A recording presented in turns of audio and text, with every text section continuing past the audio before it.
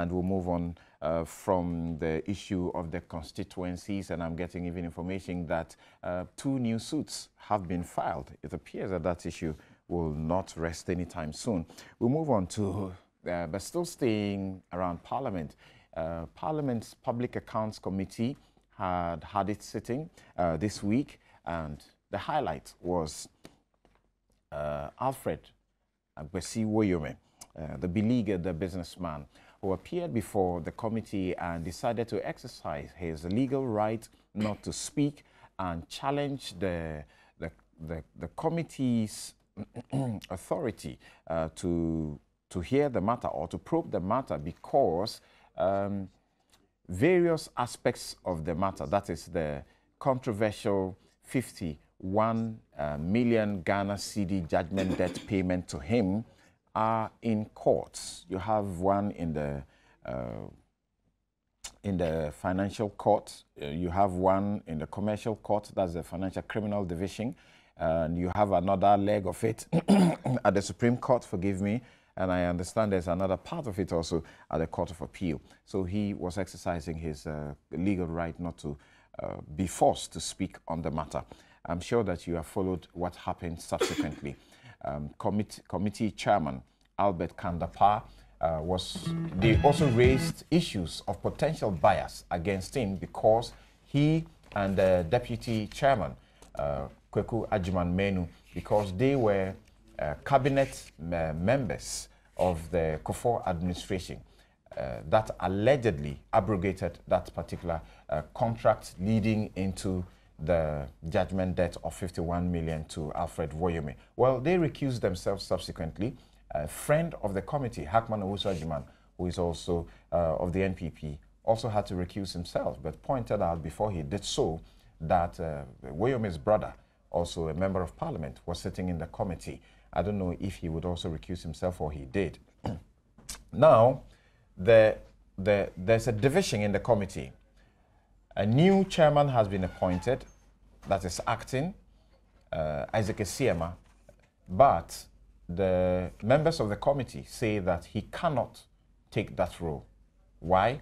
Because they think that it is Parliament that constituted the committee, and if there's to be any changes, the matters ought to be referred to Parliament to decide. Once again, I come to you, Abdul Rashid Pelpo. How do you feel about the developments in Parliament as regards the committee's hearing in respect specifically to Woyome's matter? First of all, it is important for us to note that we work with the law, but we also work with precedents. And there is precedents in the committee that invoke the principle and the order in our standing orders that says that if a matter is before court, you don't discuss it if you think that the outcome, in the opinion of Madam Speaker, will prejudice the outcome of the case. So, I mean, it has become a general principle that runs through all our interaction with issues that are, have to do with the courts. Sorry, but I can't help to ask you immediately. I thought that people who come before the committee, whatever they say on that committee is privileged and cannot be used in evidence in court. It is not about evidence at all. If we discuss issues in Parliament, nobody is going from Parliament to bear witness or to be a witness to any case. But the order has access to abstain from such discussions. Which order? There's an order in our constitution, our standing orders. I've forgotten the particular order, but there's an order there that says that. In fact, we have battled with this severally. And so I think that we have a problem here. And so when the issue about the Millennium accounts, what do you call that? The Millennium Challenge account. Not Millennium Challenge account. The Ghana at 50. The Ghana at 50 came before Parliament, and at the committee level, the issue came up. And when the issue came up, the understanding was that because the matter was in court, we could shelve it. And it was shelved until when the court took a decision, before people were invited to the committee and, the issues were then discussed. I thought there's an appeal on that matter pending. That case is still pending. It's in court on two levels. Yeah, but before, that case is in court. Yeah, between the time the appeal was done and the time the case had been done, that space of time, I know Reku Brobe was invited to the No, but it cannot be true. Reku Brobe was there only recently. And as the time he was there, being interrogated, the appeal on the state's appeal was pending. Yeah, so and they also had filed an appeal against the findings of the thing. The so truth the is case that, is pending. the truth is that at the very moment when the case came to the committee's attention and they wanted to go into it, that order was raised and they dropped the case. Later on, Reku Brobe had to appear before the committee. I mean, because of that general principle and the order also found in our standing order, I'll get it for you very soon. We had that understanding. So one, there is an order. There's something about legal. There's something legal about it, and there's a precedent to it. So we work with the law, and we also work with the precedents. So the expectation was that he wouldn't even be invited at all. But if despite all that he is invited and he goes to the place, he still has a constitutional right to say he would not talk, because the outcome of the court is greater than any other outcome that is besides the court. Especially the criminal matter. Yeah, especially in criminal matters. The finality of it all can be found in the court, not in the committee of the Public Accounts Committee. So what is it that we are looking for at the public accounts? To find the truth about something, to find whether there was a criminal indictment about it, or there was a criminal action or not. Beyond all that, it's in the court. So I don't know what we were looking for, calling him to find out something that... In the end, the committee is actually supposed to recommend if he was supposed to be prosecuted. The committee will recommend that he should face the court. The man is in court. So if it is not because somebody wants to make a political gain out of it, if it's not because of that, I suspect that we could have had reason to understand what is happening. But of course, the committee is chaired by, Honorable Kandapa, who is insisting that he thought that. In fact, I had a discussion with him, and he thought that it was necessary that he invited him despite the precedents, and that the president had no place in what is happening. And I agree with him, because if it is the view of the committee, no single individual can contradict the committee. Now there's the accusation of partisanship, needless. That's why I've made that reference to if no political gain is nobody seeks to gain politically out of it, either us or them. If there's no such thing, then I think that we could easily have reasoned this out, for two reasons. First, because by reference to our own standing orders, you could say, let's leave it there. Secondly, because there had been a precedent, or tied to that, because there had been a precedent, we could also say, let's leave it until we, at a later time. Now, but the other issue also is that if we don't want politics to creep into the whole thing, we don't have to do that. Because why? This is a matter that is very, very clear to everybody and to us all, that beyond the investigation we are doing, the recommendation we want to make, the end result is we've already met the end results. We can foresee that it's not even foreseeing. We see that the matter is in court and the man is criminally charged for an offense, and it's in court, and the outcome can be either way. He might be convicted or not. So I don't think that Wayome is wrong. He's right to go out there and say he wouldn't talk. He's right to insist that if the matter is in court, he would prefer to give evidence in court rather than the PAC, which is an inferior body. Of course, we have the status of a higher court, but it's inferior in terms that we don't adjudicate.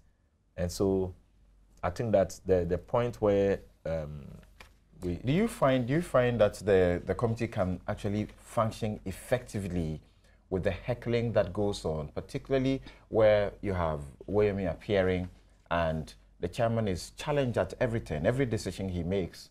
There's a suggestion that, look, you can't take that decision alone. It's important because we had kept quiet. The committee members had kept quiet too long. There had been instances where even organizers asking that there should be a sit-in. Some committee members say, we sit in the house and we are called and said there's a sit-in, so they go. You know, I'm sorry to say this because there should have been one of them here or maybe the chairman to defend it and all that. So let me leave those ones that I know privately about the committee. But where they are meeting, where they are meeting, the hearing is going on, and the chairman needs to take a decision, and you have members saying that you can't take that decision alone. Yes, right? It's important because a committee decision is a committee decision. It's not a decision by the chairman. What I'm thinking and wondering is that what is the use of the chairman? I understand that generally, when you vest in somebody chairmanship, he has the right to speak for and on behalf of the whole. It shows that, and particularly in such situation, because if he has to be challenged every second, anything he says, and if everything has to be referred to the entire membership of the committee, then you definitely won't be able to make any progress. It means there's no consensus on the issue they are discussing. There must be consensus. In Parliament, before we do our public show, as you see, there is committee meetings. You treat every issue until you come to a point. Yesterday, you may have heard that the minority side opposed me when, in reading the business statement, I proposed that we could sit on Saturday. Even at that committee level, it was kicked against and fought very, very vigorously. You see, so when things like that happen at the closed door, you either drop it or you massage it before you bring it out to the public. So what you are seeing there means that the other didn't talk about it, or when it came out, they opposed it, and he brought it out in the public, and they will still oppose it. Okay, and they have the rights. Now let me ask Godwin. Let me ask you this way: do you find it absurd and getting into a situation where it will become practically impossible for the committee to be able to do anything, where they're having the hearing, the chairman doesn't appear to have any power to make any decision, that any decision has to be by consensus? So what are they saying? Do they have to go in camera, meet, come back? If he raises an objection and they disagree, they have to pause and go and come back. It sounds to me as an absurd situation. Well, I mean, generally speaking, if you are made the chairman of a body, you are vested automatically with basic powers, which have to do with routine matters of the body. So you are to ensure that there is order.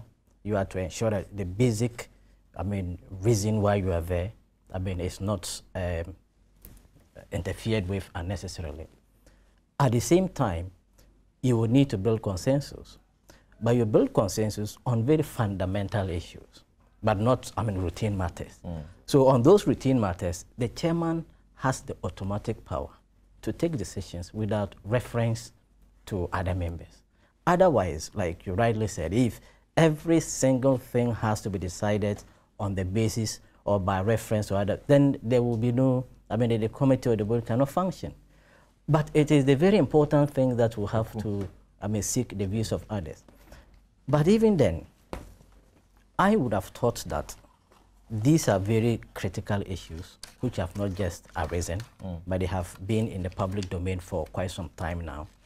And Parliament, and for that matter, its appropriate committees, must have discussed these things, in camera or at some other private place, and agree on certain broad modalities on how to proceed. It will be embarrassing that in the full glare of the public, you have members of the committee not agreeing with their chairman on very important matters that the average member of the general public would have thought that as a body, they should have resolved those questions. But it is also right for members of the committee to challenge or to raise issues where the chairman, he's been given some discretion to operate. But like we say, judges have a lot of discretion, but that discretion ought to be exercised judicially. So if they find that he's going out of order, they should be able to bring him. You can do so order. without necessarily bringing the office of the chairman into ridicule. I mean, they have been having series of sittings. So if on 2-3 occasions you have observed that the chairman, I mean, failed to live up to a certain standard, you can criticize him, I mean, behind the scenes. You don't do that, I mean, in public, because it is the office that you must, as it were, I mean, protect. But then there is also an obligation on the part of the chairman 93. to be sensitive to some of the issues that his colleague members may not be very comfortable with, and to chair the committee in a manner that will build consensus. To the substantive matter, how do you find Woyomi's position, he and his legal team? In fact, it is an issue that I thought would not be where it is now. Why do I say so? At the very end of the day, should he appear before the park, what would the park be doing? To want to find out whether monies were paid, whether those monies were paid to him, whether the payments were in order or not in order on the basis of the law. Exactly, and all of those things. These are matters of fact. So when these matters of fact are established, then the question is, do they disclose or reveal any wrongdoing? If that is the case, I suspect they may either invite the police to investigate further and prosecute if need be. They may seek the assistance of the Attorney General to take necessary steps, or even the IOCO, I mean, as the case may be. So you have a picture of multiple institutions, I mean, having to play or perform what I may call overlapping functions. Now, the matter is in court. The very things that the park may be raising are being raised by the criminal court, by the civil court. So therefore, to me, I mean, would it not be advisable that since these matters got to the court before the park began its meeting, it could hold on, so that when the court completes its proceedings and there are still outstanding issues, then park can come in. Because what is happening now, I mean, it creates a situation that I think we shouldn't encourage. If institutions that perform overlapping functions do not cooperate and collaborate on these matters, you will have a situation in which the wheels of state institutions can grind to a halt because the institutions do not cooperate. So as far as you're concerned, PAC doesn't have any job in this matter? No, I mean, it's constitutionally they have a role to play, but to ensure that there is some sort of cooperation, because another institution that also has the mandate to handle the matter is handling it. Raising, I may be wrong, but if I am right, raising the same issues that PAC would have been raising. If that is the case, will it not be advisable? That would not be to deny that the PAC has the constitutional mandate to deal with the issues.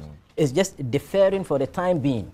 But since PAC is intransigent, so to speak, or doesn't seem to agree with Woyomi's lawyers, maybe the shortest route to take is for his lawyers to go to court and to injunct them, to stop them from going into the matter. That would be very interesting, because I mean, under the Constitution, I mean, witnesses summoned before Parliament are entitled to the same protection as if they were in a court of law. So if he comes before you and then say that, look, I have the right not to incriminate myself, you can take it away from him. All right. Now, I'll come to you, Kobna. Woyomi has spoken through his aide that he won't appear anyway. He won't go back. If they invite him, he will not show up. Well, I'm a bit disappointed in the parliamentarians. See, we have to build our state institutions. And the Public Accounts Committee should be seen as a public accounts committee. And this is not the first time we've had the sittings of the public. We've had one chaired by, I think, J.H. Mensah, Rashid, if I'm right, you've been in Parliament for long. And then Alban Bami. You know, and they were very contentious issues. But at the time, somehow or the other, the committee is able to hold together as a whole. I think now, because of the nature of the case itself, it's been overly political, although this is something that should contain, I mean, that really deals with our treasury. We should be basic and of concern to everybody. You understand? It appears members of the NDC are being overly political, maybe to some extent some of our members as well. But very clearly, this is a committee. You have a chairman. You should have meetings before you come out in the public. I think the conduct of some of the NDC members to try and ridicule their own chairman in public is something that I find very unparliamentary. It shouldn't be done. And if you have issues, maybe you should quickly rise up and go into camera and resolve these issues quickly. Because what they are doing is denigrating their own institution, the institution of Parliament. But what do you do if you are asking of the chairman to go into camera and he doesn't seem to want to listen? I'm sure they meet before. That hasn't happened. So I don't want to hypothesize. That hasn't happened. I think that we should recognize institutions for what they are. State and Ghana first, state institutions.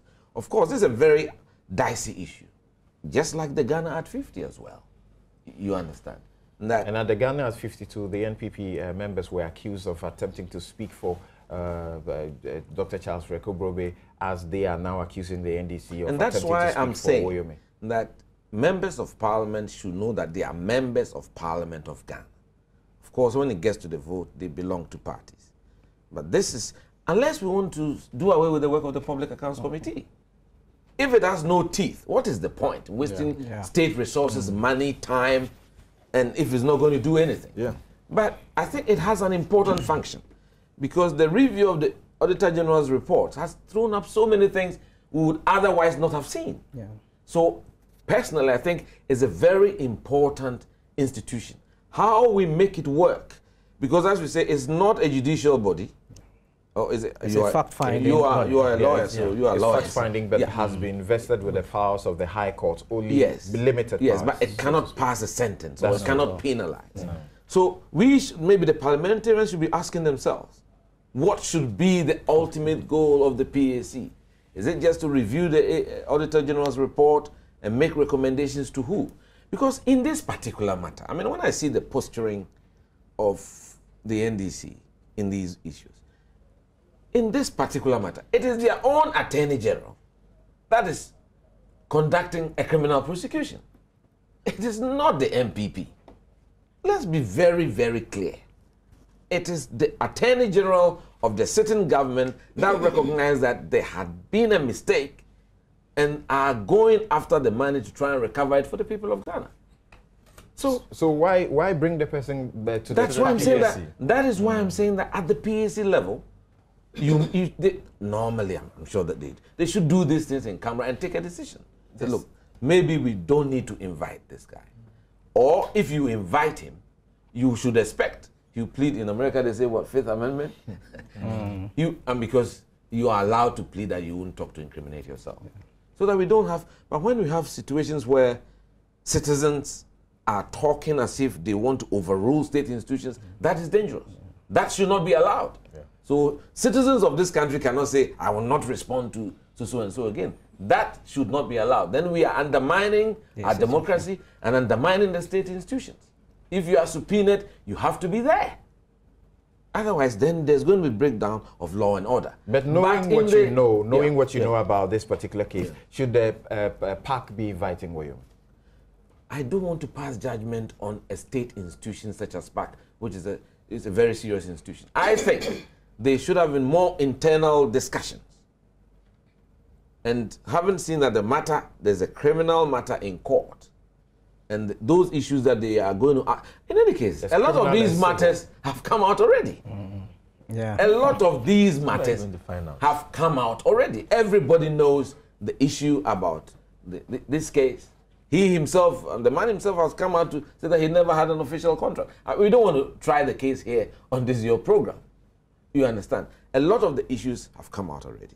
I would have thought that the PAC will either take a decision, look, we invite him just figuratively to let people of the country know that the PAC is working. And when they invite you, you have to respond. You understand? You cannot sit there and say you won't do it, because they have the powers to subpoena you, and if you don't do so, they can then put you in trouble. So that is a completely different issue. I think that Parliament, people in Parliament, when it gets to such an issue, should go back into camera. It happens in other jurisdictions. Go back into camera, resolve the issue, and then come out and look better. What happened there was a mockery of our parliamentary system, and you want to reduce your own chairman Today is an MPP member who is in the seat, but that will not be there forever.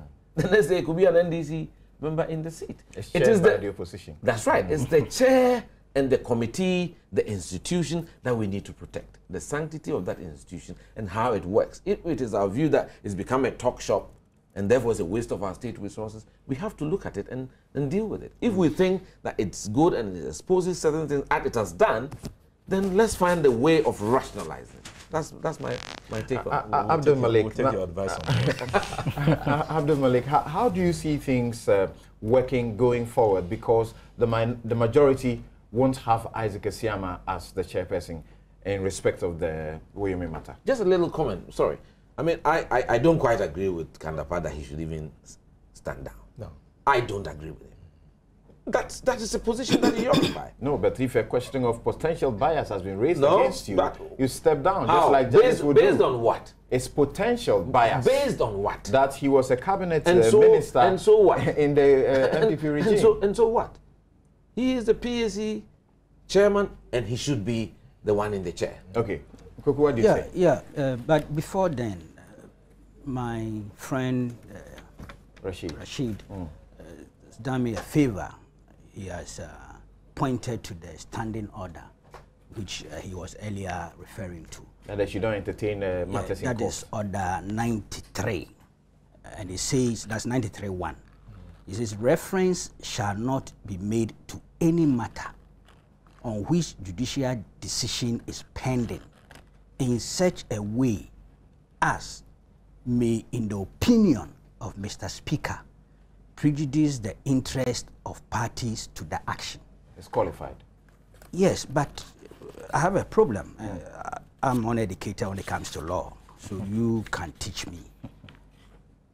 Part 14, it says rules of debate. This comes under the subtitle rules of debate. I'm not sure if this can be, transported into the standing order that guides the Public Accounts Committee's proceedings, work, and conduct. No, let me make it clear. I said it's in our standing orders and has been developed in a principle which guides our behavior. Committees are just as much as is as equal as if you were in the house. The same rules that advise us at plenary are the same rules that guides us at the committee level. I still have a problem with that because I see a distinction between debate on the floor of the House, which is under the supervision of the Speaker, and the work of a committee, in this case the Public Accounts Committee, that has a specific agenda, duty to perform. I see a distinction. And that's why you see the Speaker is not at the Public Accounts Committee. But the chairman is the Speaker acting on her behalf. Yes, but she's not there. So, and in any case, it says rules of debate. I have a feeling this heading is such that it makes this order 93 inappropriate to apply to the work of the Public Accounts Committee. I may be wrong, but that's the way my layman view is agitating me. All right. And I also want to establish the fact that as at the point that Dr. Reku Brobe was before the Public Accounts Committee and answering questions, the Ghana at 50 case was pending in court and is still pending in court on 2 levels. The state's appeal against Justice Mafu's ruling is pending. Brobe and Impini also filed an appeal against the findings. You know, within the constitution, they had a period of 6 months or so to appeal. So there are 2 cases relative to Ghana at 50 pending. The majority members of the Public Accounts Committee did not see anything wrong with that. They proceeded to question Brobe, even though those cases are in court. Brobe felt whether they are in court or not, I would cooperate with the Public Accounts Committee.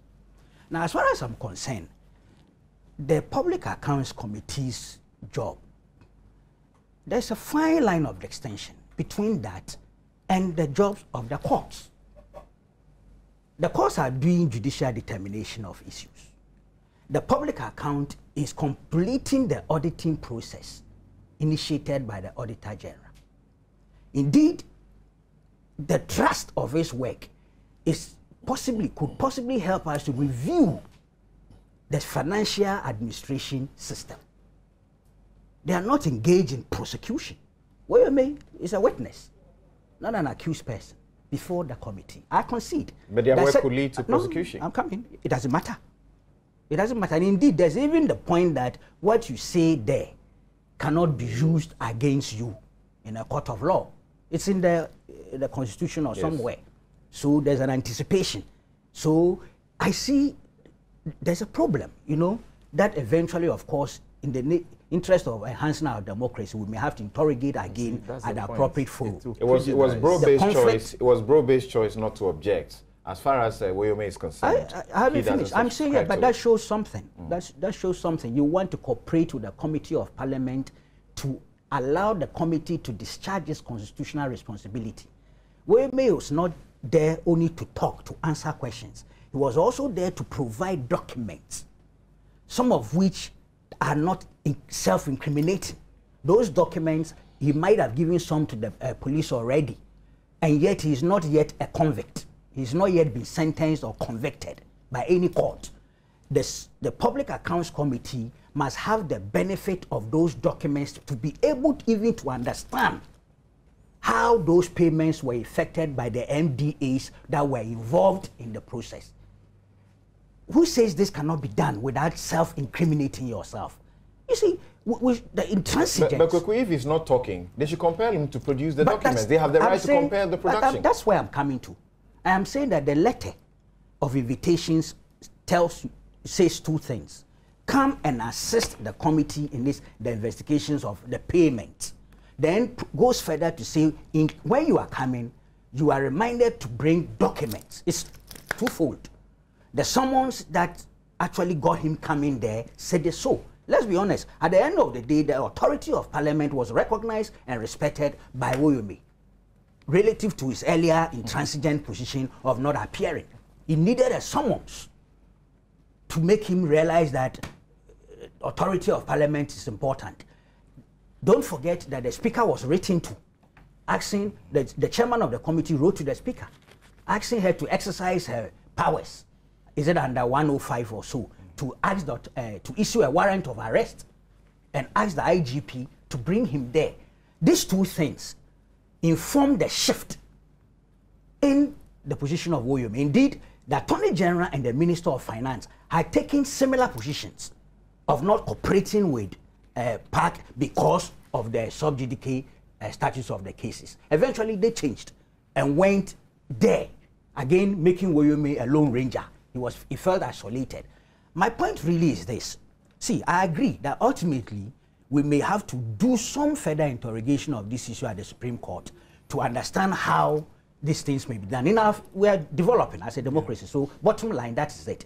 But I'm saying that even before then, let's enlighten people on some of the issues and let people see that a certain level of non-cooperation at this stage is unfair to the good people of this country. See, you have been paid monies by a ministry.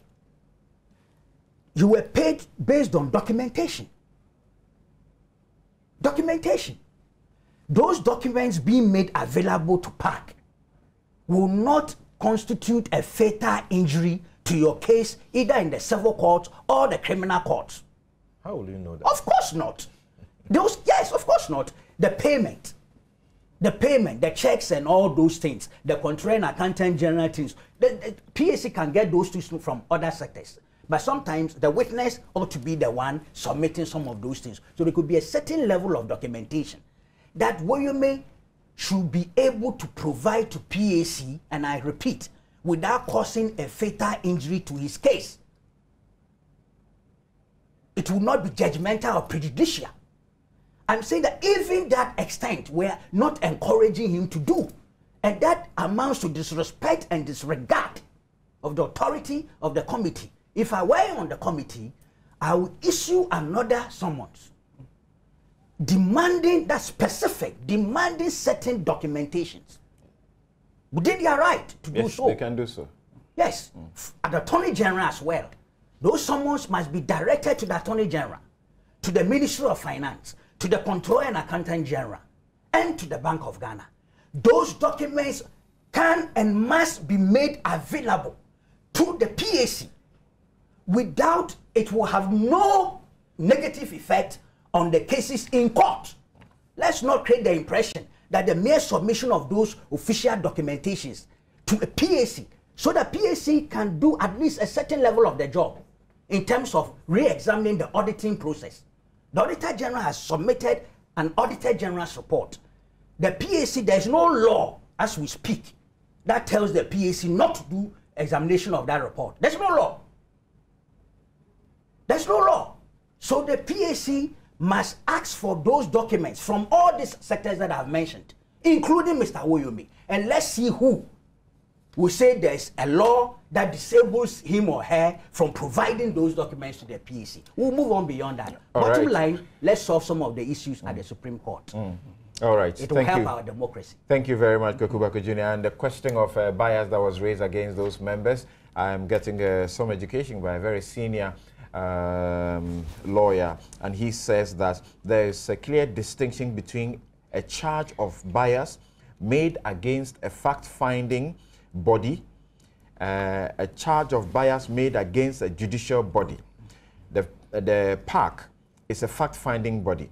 A charge of bias is not well-founded against it, and I'm being referred to the decision of the Court of Appeal in the Commission on Human Rights and some other matters. Thank you very much, Senior, for that education.